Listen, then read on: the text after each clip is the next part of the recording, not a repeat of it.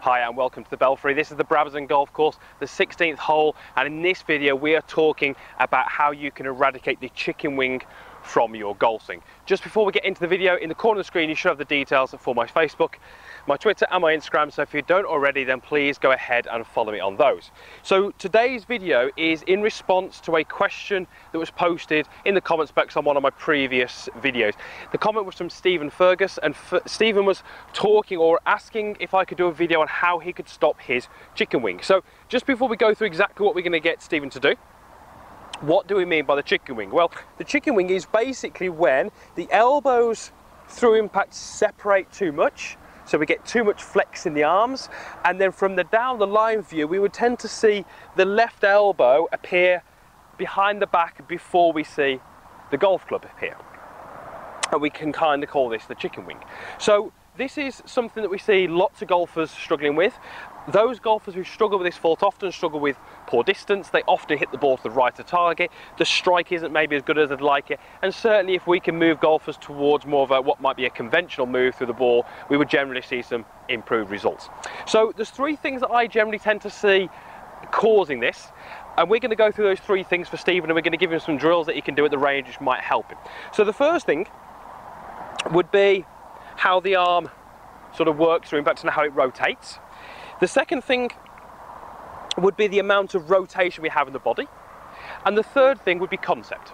So the first two we're going to have drills or ideas what we're going to do in the swing. The third one is maybe just starting to discuss what should happen and maybe just getting those golfers to have a better understanding of what they should be doing. So the first thing I want Stephen to do is take a starting position and just take off his trail hand. So I'm just holding this in my left hand, which is my lead hand.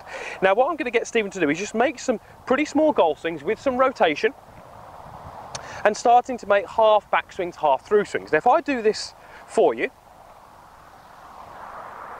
and this is what we would like to see from golfers when they do this drill. What you'll notice on the through side is that my lead arm is starting to rotate and fold, so that my elbow is pointing more down towards the ground. The palm of my hand is facing more over towards the camera at face on, and you can see how the club head is much higher than my shoulder and my elbow. Now hopefully when I'm doing this it looks relatively normal and relatively natural. What Stephen might find, and what you might find if you struggle with this same issue, is that your natural move through the ball is a little bit more of a dragging motion, where you tend to finish more like this, where we haven't really folded and rotated the lead arm. The palm of the hand is facing a lot more down towards the ground, and the club head hasn't really got much higher than my shoulder or my elbow. So quite naturally we see golfers dragging the handle through this way, where we're not letting that club head and that arm release as we would like. For me to make this correct move, I really feel like I've got to reduce a lot of the tension I have in my arm. I've got to have a nice reduced grip pressure, and I've got to almost sense the weight of the club moving around my body. The more I can sense the weight of that club, the more it's going to help my arm fall into this better condition this side. I can make this move with hardly any contact with the golf club. I can just hold that in sort of one finger and one thumb, and I can make this motion. So the first drill I would like Stephen to do is this one, where we just start to get a better understanding of how this lead arm is going to move through the golf ball. The second thing I tend to see causing this issue would be one where the golfer doesn't have enough rotation through the body.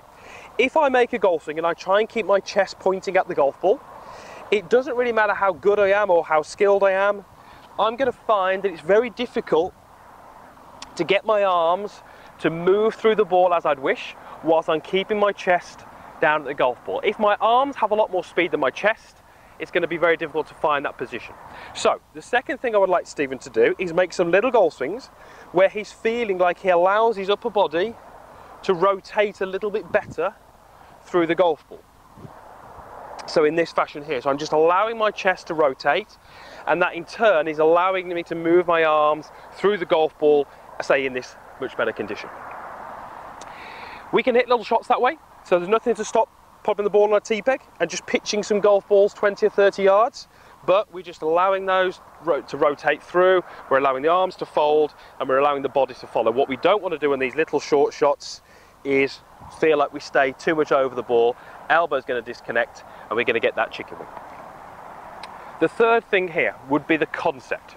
And this is really just an idea that we're trying to have as opposed to a drill that we're trying to do. It links quite nicely to number 2, which is the rotation, but I often see the golfers struggling with a chicken wing when they're trying to stay down over the ball.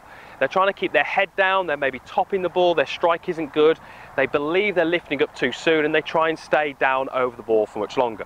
When we stay over the ball, what that really does is it really limits the amount that we rotate through, it stops the chest, and it really encourages the arms to separate into this position here. So what we'd actually like Stephen to do is feel like as this lead arm is rotating better, as his chest is rotating more, I'd almost have Stephen feeling that he's getting almost taller through the golf ball. If we can do those things, I believe that that would hopefully improve his arm movement through the ball, his arm structure, and that in turn is going to give him some better shots. I would get you to start off relatively slowly. So I'm just going to hit this ball, pretty short distance, but I'm going to let the arms fold, I'm going to let the chest rotate, and I'm actually going to feel like I get a little bit taller through the hit.